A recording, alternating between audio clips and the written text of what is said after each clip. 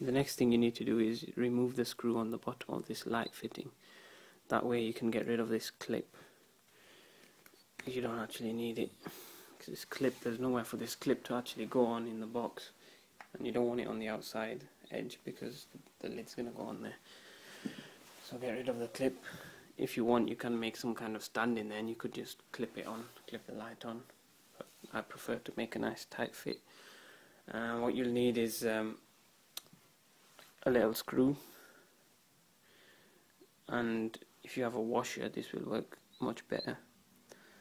The next thing you need to do is you're going to place your light bulb on the right hand side of the incubator like this.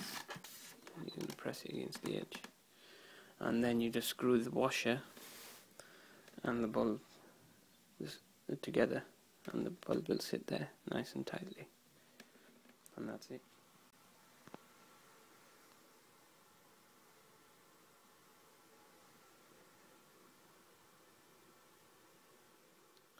Now that you've got your light bulb fitted in nice and securely, just drag the cable to the closest corner, whichever side is going to be the back of the incubator. Make a little wedge in the corner of the incubator for the cable to slide through once the lid is on. And then you're going to mark here, make a little line with a marker pen or something. And this is where the cable for the thermostat is going to come off from. Next we're going to cut this cable and open it up so we can connect the thermostat.